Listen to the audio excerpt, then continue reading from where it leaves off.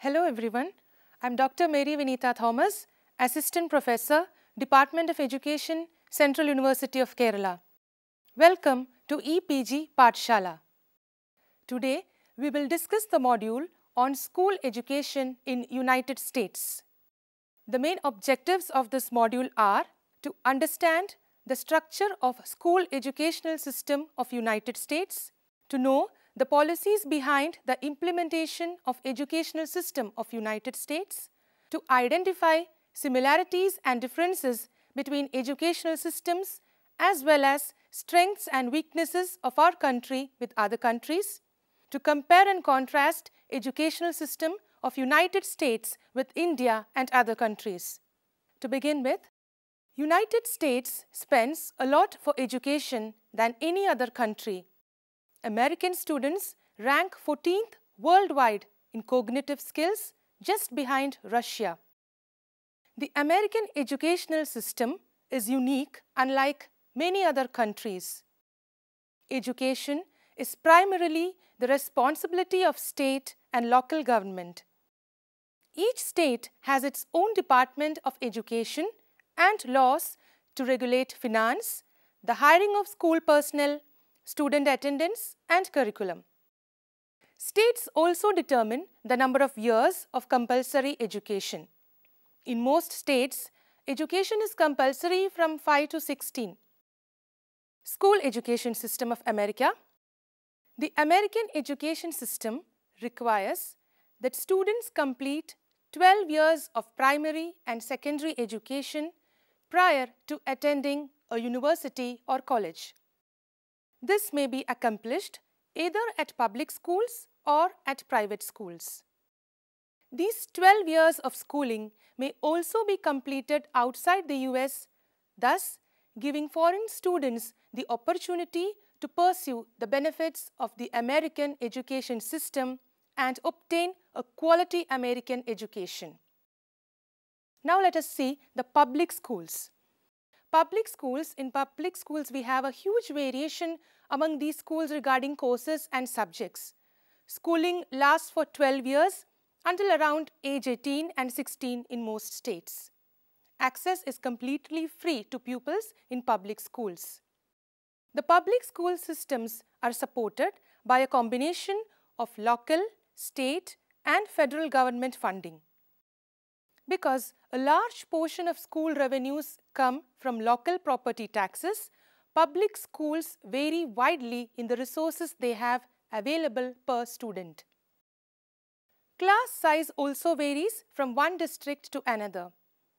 Curriculum in public schools are decided at the local and state levels. The federal government has limited influence. In most districts, a locally elected school board runs schools. The school board appoints an official called the superintendent of schools to manage the schools in the district. The largest public school system in United States is in New York City, where more than 1 million students are taught in 1,200 separate public schools.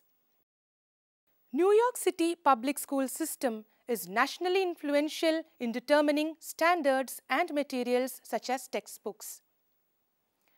The admission to individual public schools is usually based on residency. To compensate for differences in school equality based on geography, school systems serving large cities and portions of large cities often have magnet schools that provide enrollment to a specified number of non-resident students in addition to serving all resident students. This special enrollment is usually decided by lottery with equal numbers of males and females chosen. Some magnet schools cater to gifted students or to students with special interests such as the sciences or performing arts. The next is private schools. Here, students must pay tuition fees, and in private schools they have pre-kindergarten, kindergarten of first grade, and private schools determine their own curriculum and policies with voluntary accreditation available through independent regional accreditation authorities. About 87% of school-age children attend public schools, about 10% attend private schools, and more than 3% are homeschooled. Private schools in the United States include parochial schools affiliated with religious denominations, non-profit independent schools, and for-profit private schools. Private schools charge fees depending on geographic location, the school's expenses, and the availability of funding from sources other than tuition. Private schools have various missions. Some cater to college-bound students seeking a competitive edge in the college admissions process. Others are for gifted students, students with learning disabilities or other special needs, or students with specific religious affiliations. Some cater to families seeking a small school with a nurturing, supportive environment. Unlike public school systems, private schools have no legal obligation to accept any interested student. Admission to some private schools is often highly selective. Private schools also have the ability to expel unruly students, a disciplinary option not legally available to public school systems. And these schools have the following advantages too: smaller classes, under 20 students in a typical elementary classroom, greater individualized attention, and expert college placement services. Unless specifically designed, private schools usually cannot offer the services required by students with serious or multiple learning, emotional, or behavioral issues. Now coming to formal education system in USA. Generally, there are elementary school, K to 5th grade, middle school, 6th to 8th grades, and high school, 9th to 12th grades. Some schools differ in the grades they contain. Prior to higher education, American students attend primary and secondary school for a combined total of 12 years. These years are referred to as the 1st through 12th grades. Around age 6, US children begin primary school, which is most commonly called the elementary school. They attend 5 or 6 years and then go on to secondary school. Secondary school consists of 2 programs. The first is middle school or junior high school, and the second program is high school.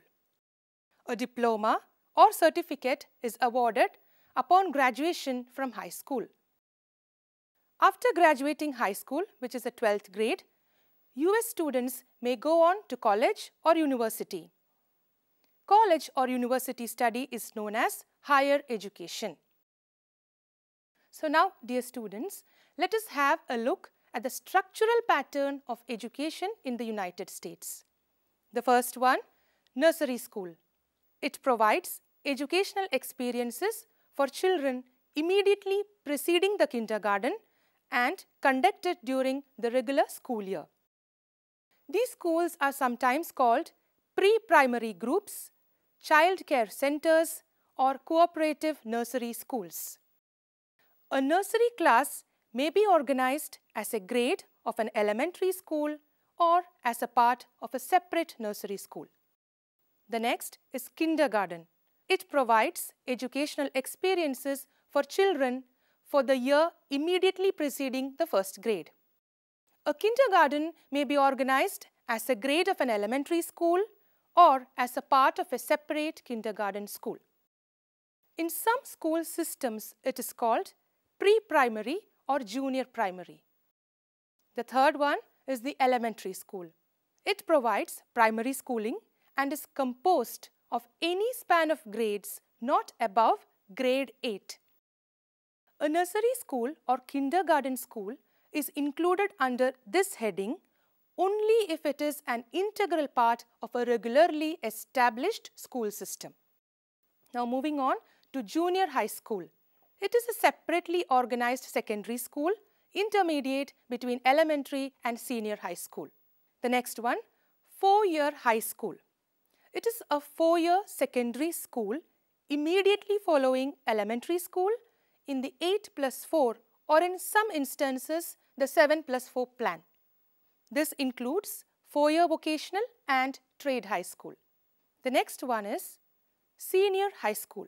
It offers the final years of high school work necessary for graduation and leading to the high school diploma. It invariably precedes a junior high school in the same system. Now moving on to secondary education.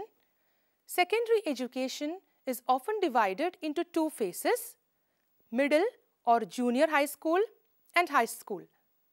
Students are given more independence, moving to different classrooms for different subjects and being allowed to choose some of their class subjects, that is electives. Then the middle school. This usually includes 6th, 7th and 8th grade and occasionally even 5th grade as well. Junior high may include any range from 6th through 9th grades. The range defined by either is often based on demographic factors such as an increase or decrease in the relative numbers of younger or older students with the aim of maintaining stable school populations. And then we have the high school, occasionally the senior high school. It usually runs from 9th or 10th through 12th grades. Students in these grades are commonly referred to as freshmen, that is the grade 9, sophomores grade 10, juniors the grade 11 and seniors grade 12. Generally at the high school level, students take a broad variety of classes without special emphasis in any particular subject. Students are required to take certain mandatory subjects but may choose additional subjects like electives to fill out their required hours of learning. High school grades normally are included in a student's official transcript example for college admission.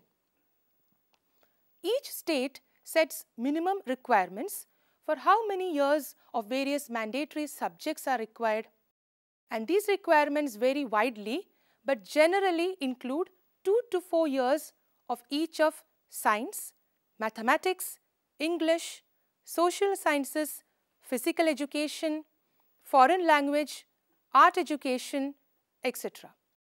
A health curriculum in which students learn about anatomy, nutrition, first aid, sexuality, drug awareness and birth control is also included. Now let us see the types of schools in USA. The first type is the junior high school. These schools have been formed by taking away the 2 classes, that is classes 7th and 8th of the primary stage and class 9th of the secondary stage.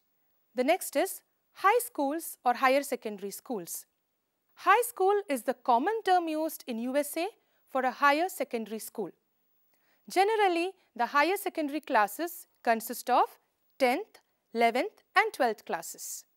Then we have the comprehensive high schools.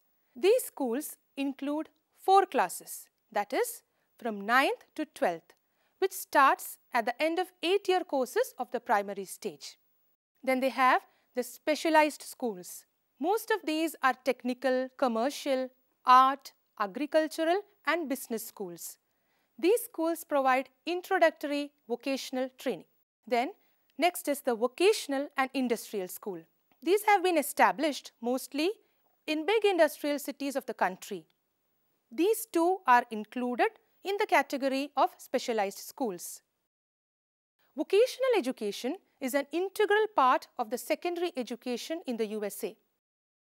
The primary object of vocational education is to provide a suitable background of students in order to increase their vocational skill.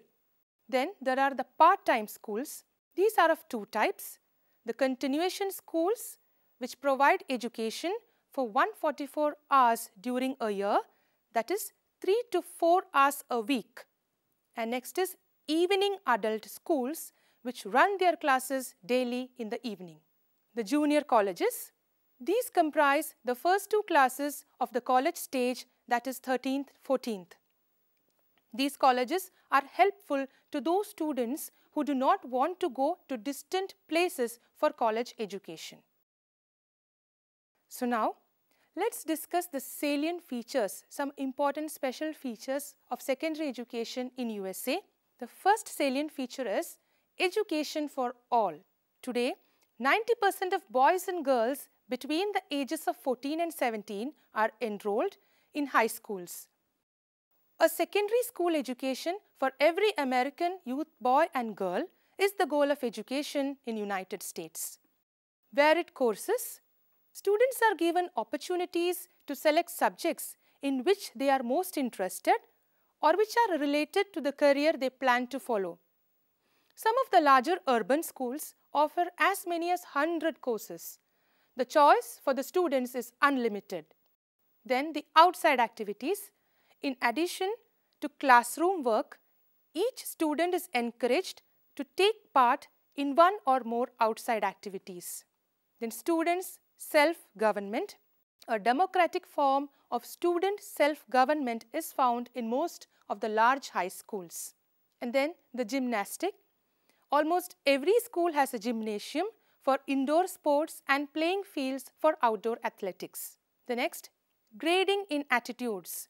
Students are graded not only in subjects but also in their attitudes, which is very vital.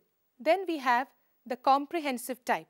The secondary schools in America have come to be known as comprehensive high schools because they offer many different subjects under one roof, preparing for different careers and accommodating both bright and not so bright students.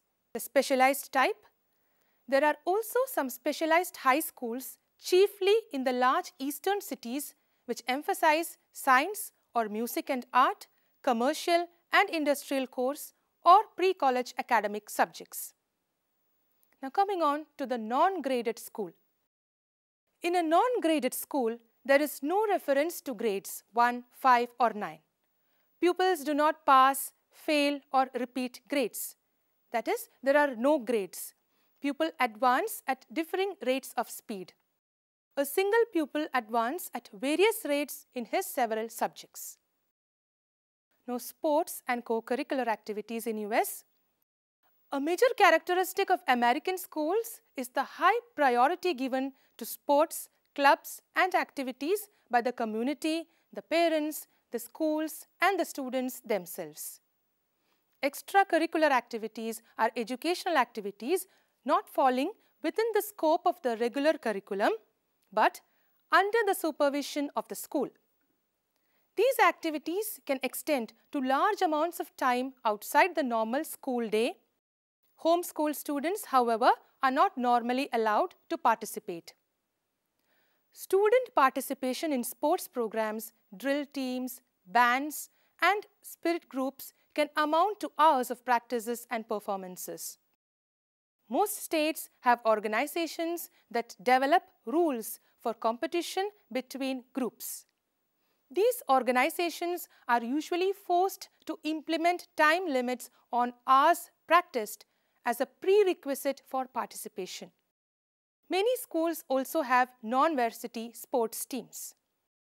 Sports programs and their related games, especially football or basketball, are major events for American students and for larger schools, and it can be a major source of fund for school districts. The high school athletic competitions often generate intense interest in the community. In addition to sports, numerous non-athletic extracurricular activities are available in American schools, both public and private. Activities include quiz bowl, musical groups, marching bands, student government, school newspapers, science fairs, debate teams, and clubs focused on an academic area such as the Spanish Club or a community service interest such as Key Club. So next, coming to homeschooling. Now, homeschooling is something new to us as we don't have homeschooling here. In 2014, Approximately 1.5 million children were homeschooled in US. This was 2.9% of all children. Many select moral or religious reasons for homeschooling their children. The second main category is unschooling, those who prefer a non-standard approach to education. Most homeschooling advocates are against established educational institutions for various reasons. Some are the following: non-religious education as contrary to their moral or religious systems. They wish to add religious instruction to the educational curriculum. Unable to afford a church-operated private school. Available school may teach views contrary to those of the parents. More effectively tailor a curriculum to suit an individual student's academic strengths and weaknesses, especially those with singular needs or disabilities. Negative social pressures of schools such as bullying, drugs, crime, sex and other school-related problems are detrimental to a child's proper development. Opposition to homeschooling comes from varied sources such as teachers' organizations and school districts. The National Education Association, the largest labor union in the United States, raised its voice such as fears of poor academic quality and lack of socialization with others in case of homeschooling. Now let us have a look at the grading system in USA. In schools in the United States, children are constantly assessed throughout the school year by their teachers, and report cards are issued to parents at varying intervals. Generally, the scores for individual assignments and tests are recorded for each student in a grade book, along with the maximum number of points for each assignment. At any time, the total number of points for a student when divided by the total number of possible points produces a percent grade, which can be translated to a letter grade. So now let's see early childhood education in USA. Daycare is one form of early childhood education. Daycare refers to early childhood settings that focus their goal on substitute care for children while their parents are absent or working outside. They could involve academic training or they could involve solely socializing activities. Daycare is not required and is not free. In fact, depending on the setting, it could be quite expensive. Daycare programs usually offer daily programs for up to 12 hours. Meals, depending on the school, may be provided by the family or by the school. Transportation to and from the program is generally the responsibility of parents. The preschool, also called pre-K or PK or pre-kindergarten, refers to the first formal academic classroom-based learning environment that a child customarily attends in the United States. It begins around the age of 3 in order to prepare for the more didactic and academically intensive kindergarten, the traditional first class that school children participate in. Many community-based programs, commercial enterprises, non-profit organizations, faith communities, and independent child care providers offer preschool education.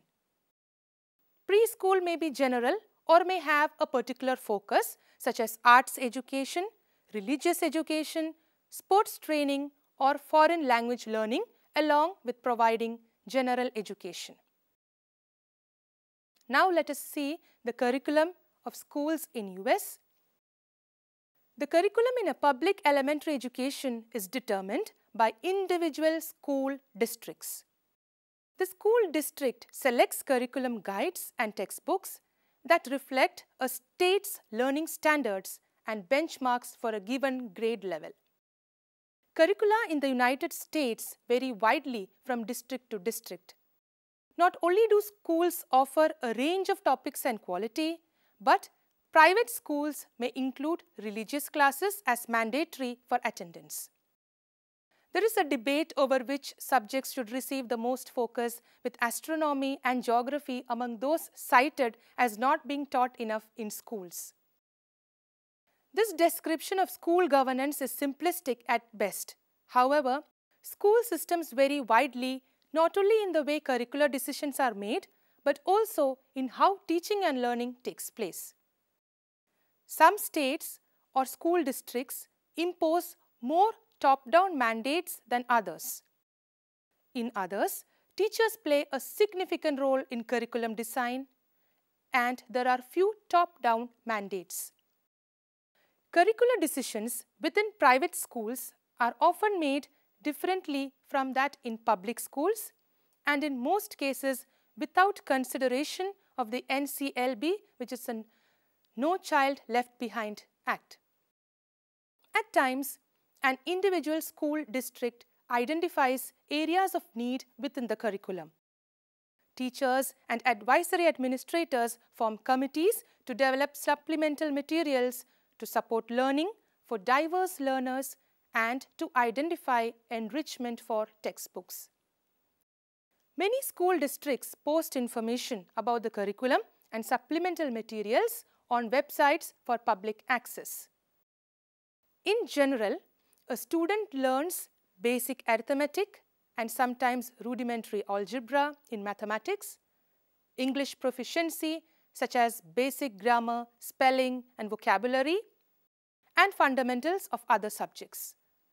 Learning standards are identified for all areas of a curriculum by individual states, including those for mathematics, social studies, science, physical development, fine arts and reading.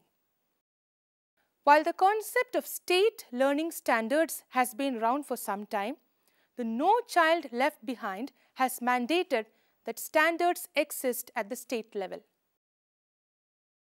Now let us see standardized testing in US. Under the No Child Left Behind Act, all American states must test students in public schools statewide to ensure that they are achieving the desired level of minimum education, such as on the New York Regents examinations, the Florida Comprehensive Assessment Test, or the Massachusetts Comprehensive Assessment System. Students being educated at home or in private schools are not included.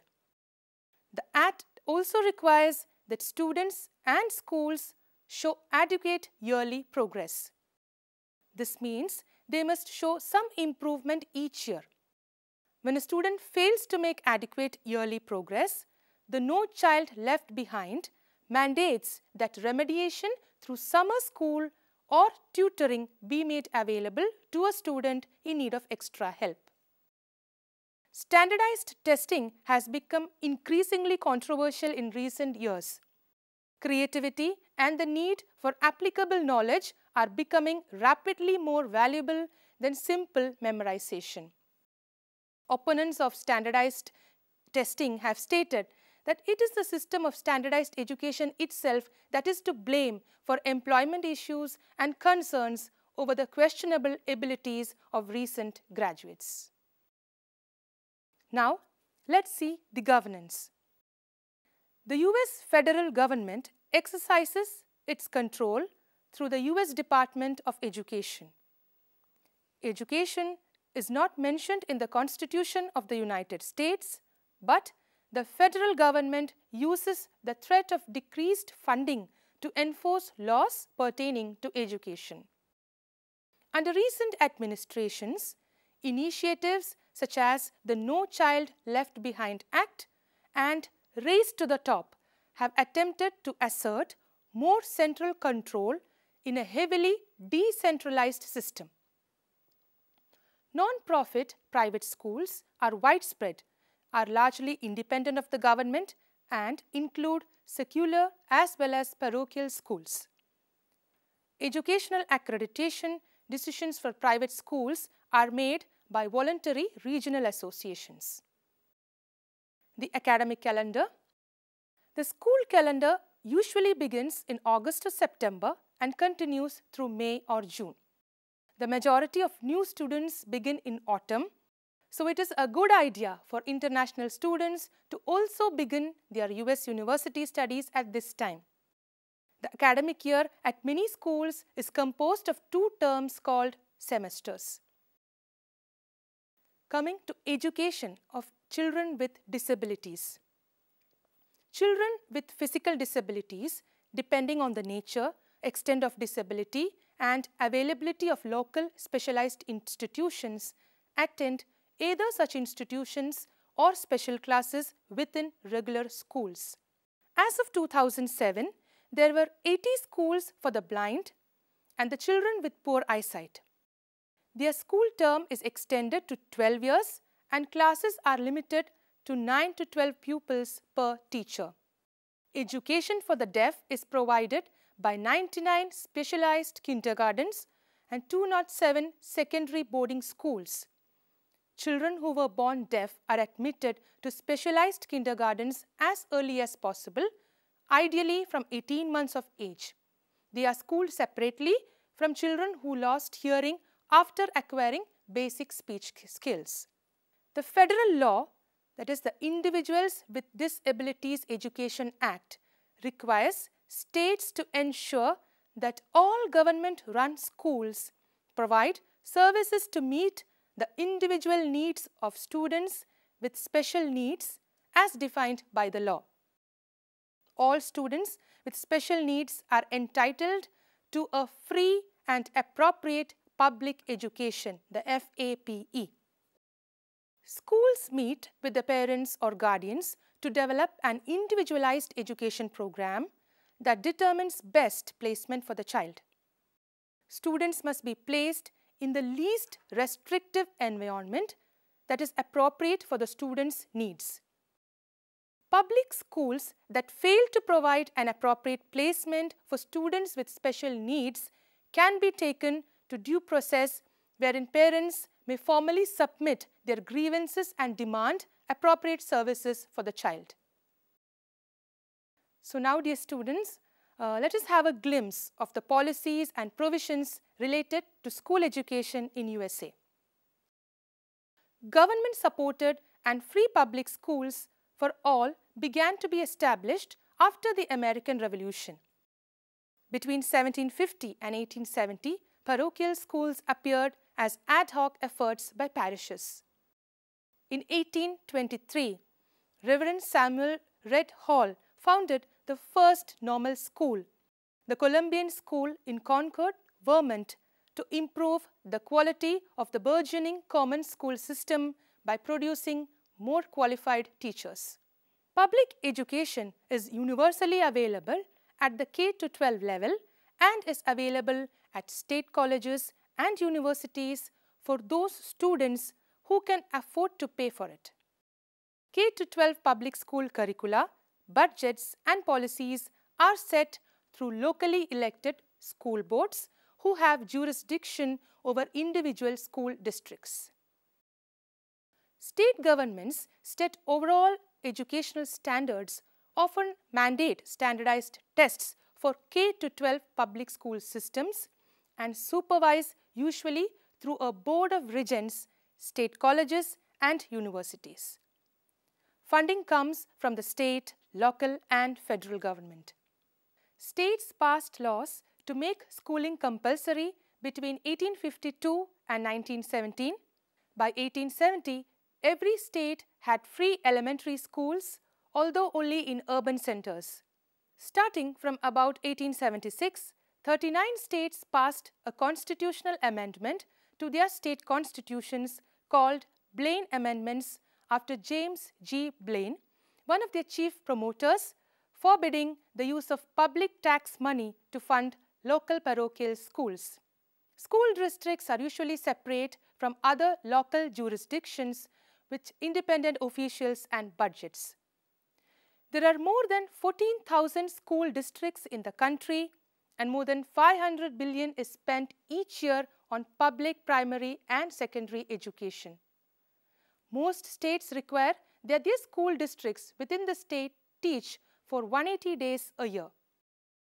Responding to many competing academic philosophies being promoted at the time, an influential working group of educators known as the Committee of 10, established in 1892, by the National Education Association recommended that children should receive 12 years of instruction consisting of 8 years of elementary education, also known as grammar schools, followed by 4 years in high school.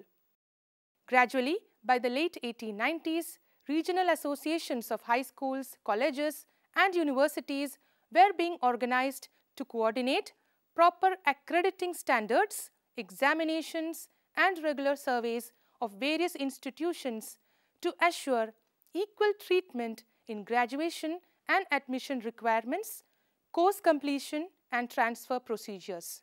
The 1946 National School Lunch Act, which is still in operation, provided low-cost or free school lunch meals to qualified low-income students through subsidies to schools providing the idea of a full stomach during the day.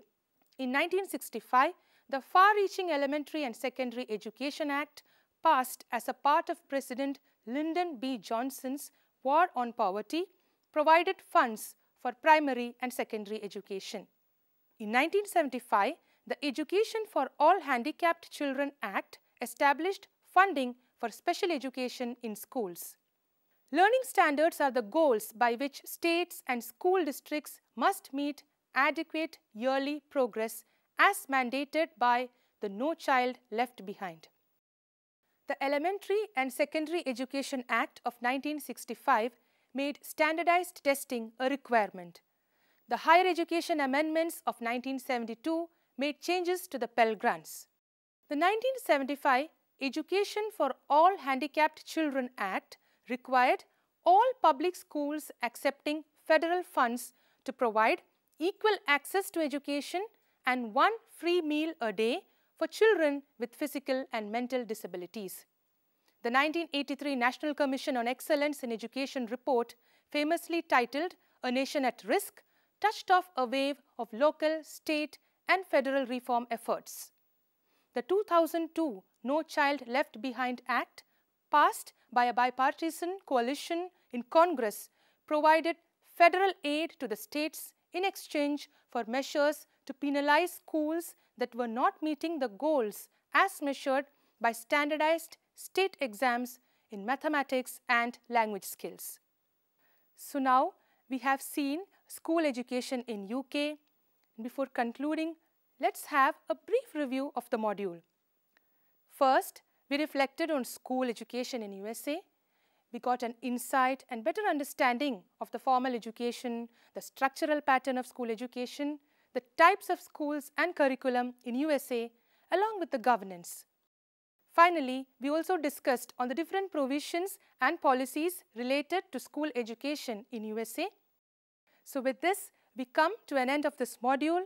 Thank you.